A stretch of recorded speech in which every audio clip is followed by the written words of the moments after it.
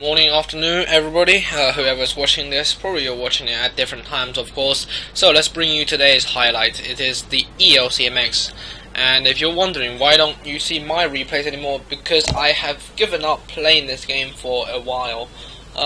Probably you will see this video before my VK video, which I am going to officially say goodbye for World of Tanks for a couple of weeks at least. I would say a month.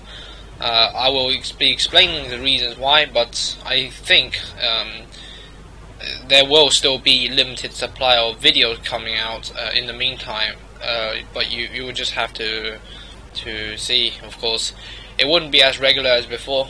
The reasons will all be explained in that video in the VK. So this game is simply fantastic. As you can see, ELC, he is, I can't even say his name, but something Kolobanov 6. So ELC AMX, what you need to know about this tank was that it was first introduced like really OP with the fully rotatable turret. Now historically it was able to, I think, on the top of my head, that this tank could actually rotate its turret 360, but because it was so OP, they had to nerf it on historically to make it into like a TD style sort of light tank. Now this tank is still awesome for a number of reasons. It is one of the smallest tanks in game, possibly the smallest actually. Don't quote me on that. I think it is the smallest in terms of how small and light it is. So do not ever get rammed in it, you will get destroyed. And you can see the camo rating in this thing is absolutely fantastic.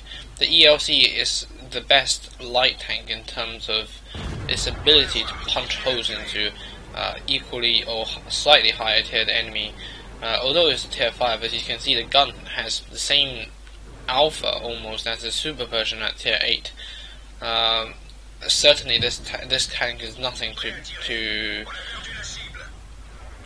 say bad about, really. It has long aim time, but it is compensated. So overall this tank is absolutely fantastic.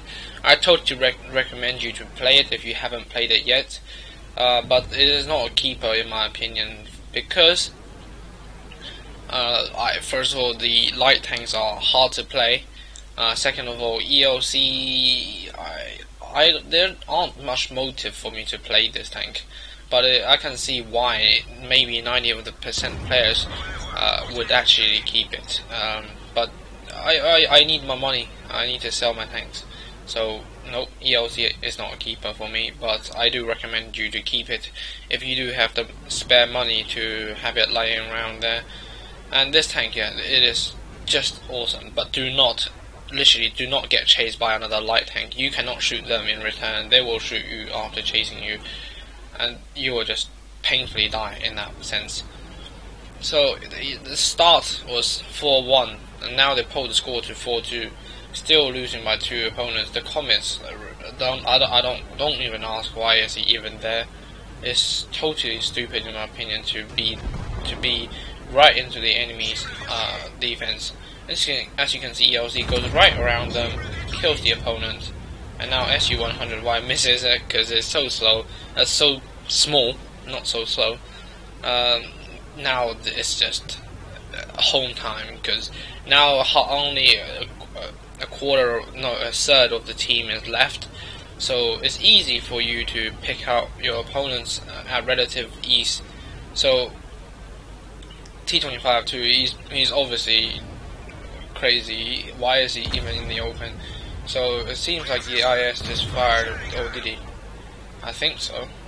So that means he has time to get away. Look at ELC just dodging the shells like a boss. No other light tank certainly has the same capability. Now the closest tank I can think of that's similar to ELC is the E25. That thing has limited traverse because it's tanks, right? But the gun on it is actually way weaker than the ones on the ELC. But ELC's, as I said, ELC's aim time is the real killer, so you want to lower that aim time as much as possible, or just go close range, like really close. just right next to them basically. and do executions like this. So don't ever underestimate a good ELC player. It's just no brainer, you know. They are so sneaky. They can spot your entire enemy team without getting spotted, and you will have no clue where he is, unless he fires, of course.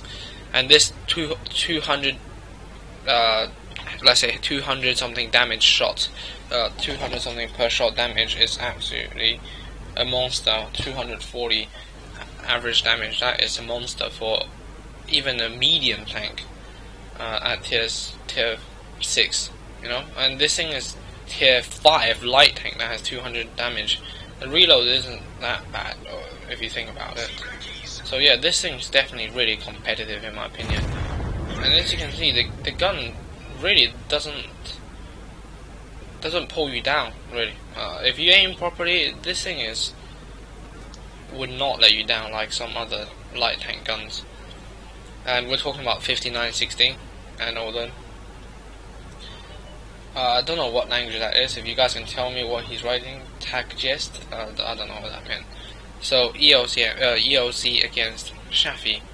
Shafis are probably better in this term because Shafi's got turn, and you want to bite on the arse of the ELC if possible. So you can see he is not in a hurry to engage the Shafi, which is a clever thing to do. If you rush in to just kill the Shafi, most likely the Shafi will rip you apart, since the Shafi has a rapid fast firing gun, and if the Shafi is clever enough, he can just get on your arse, and you in the ELC AMX have no chance of escaping that if they are good enough. So you can see this guy in the ELC, really, he loves this tank. He has 16 rounds of APCR loaded, and it's just, well, wow. I think after watching this video, maybe my opinion might change so that I might actually buy back my ELC. Who knows? So SU100Y is dead. You cannot mess around with ELC in the SU100Y. He didn't read his map, didn't look at the ELC early enough, and sooner or later ELC is gonna kill it. Yep. Oh, that was close. But because of the small size, the SU100Y is pretty much 100% screwed. And you can see this is just ELC 101, and now it's 1 against 5. Right, 1 against 5. Can he execute this? Do you reckon? Good. He kills the Shafi. That keeps on doing his S moves. As you can see, this is very hard to hit, indeed. Now the KB1 is shooting him, as you can see, from behind. But I believe now is the chance to take out the Dicker Max, because you don't want somebody to cap. And imagine another guy caps, then dealing with 2 people in a cap will be more difficult than dealing with 1. We know there's only 1 in there, so just approach him with the right angle, and we can catch the Dicker Max off guard. And as soon as you do that, it's game over for the Dicker Max. Oh, there you go, Dicker Max in the wrong way. I don't understand the Dicker Max, because if I owned the Dicker Max, I would be like, okay, that player is certainly not a bad player when he's got 5 kills in the ELC, so which way do you reckon he's going to come? The non-obvious way. And so why do you still show your ass to the most likely source of them coming when they're actually a good player? So if they're a bad player, okay, you might expect them to come from the obvious location, but since he's already on 5 kills, and certainly not a bad player, why would you still go and aim at the obvious spot when 99% of the time a good player will go from behind? It doesn't make sense for me, and that's what I think you guys should actually think about, because if you're wondering why did you get picked apart by some of them, well, in my opinion, it's just the way you think has to change. First of all, tactically, then it's your reaction, your skills and all that, but mainly strategy is quite important. And strategy, I understand it comes with experience and all that, but some of them are common sense. We know when that guy's on 5 kills, you just have to think in your mind that, okay, he's on 5 kills, we're gonna need some sort of out sinking the opponent, and that ELC driver here is just showing us how he's outplaying the others, and you can see the other players aren't really thinking in the right manner they should be doing. Okay, so the Hummel just fired like that, which is a waste of a shot. Now he's dead. Now the Hummel's so dead. Goodbye, Hummel. And 2 more rounds left. Easily can pick out this Panda 38 NA, who is AFK. What a shame. And now this game is just painful for the good players on the enemy team who's watching this team just getting vaporized by the ELC AMX. Now this was just an awesome game. He even wrote this in chat. So hopefully you guys enjoyed the video. Hopefully I have told you some tactics maybe for you to improve your gameplay. So hopefully this has been interesting, and we shall see you next time.